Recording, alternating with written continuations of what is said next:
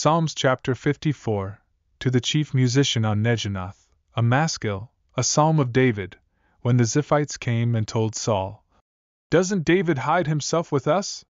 Save me, O God, by your name, and vindicate me by your might.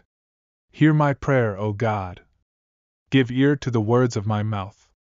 For strangers have risen against me, and oppressors seek after my soul. They have not set God before them.